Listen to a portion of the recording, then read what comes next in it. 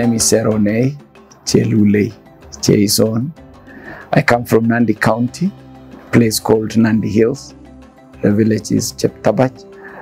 And I live in Germany, a locality called Verden in Lower Saxony. WIDU.Africa came to me as a kind of a surprise, quite a lazy one, so to speak, because there was a moment after the election in 2022 when the president announced that he was going to start the Hustler Fund.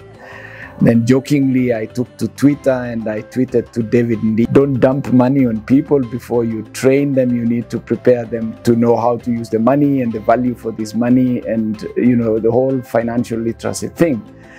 And surprise, surprise, there was somebody who replied to it and said, yes, we do a similar thing to what you are describing, and we do it under WIDU.Africa. I then immediately registered. I started WIDU not with a family member.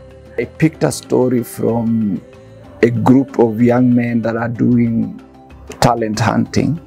So they went to a place in Sotik in Bomet and met this amazing graduate teacher of Swahili and CRE who had decided to do poultry keeping and azola and black soldier fly. The last two being sustainable proteins that are very important for poultry keeping. When I saw these, I remembered, wait a minute, there was something I had registered a year ago. So I called her. Because when I called her the first time, I said, I'm not promising you money. I'm calling you from Germany. I've seen your story, but I'm not promising you money. And she was like, oh my God, I was expecting money. We wrote a proposal and then we submitted. It was accepted. And the coach came. That's how we started. And what Ivine, a teacher of Swahili and CRE, did was she went out of her way to establish a poultry and expand the poultry business. She also expanded the black soldier fly rearing business.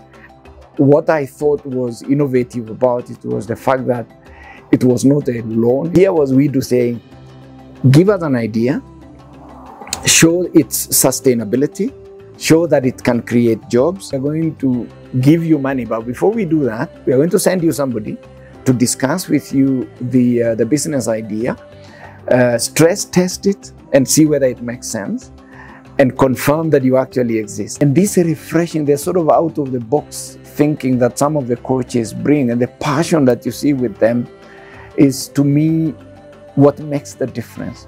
The German government is saying, we are going to refund your taxes, but we do it innovatively. We give this money back to you, but we are going to do it in a way that is going to help your family, so that after some time you can be free from, hey, send me 100 euros, send me 50 euros.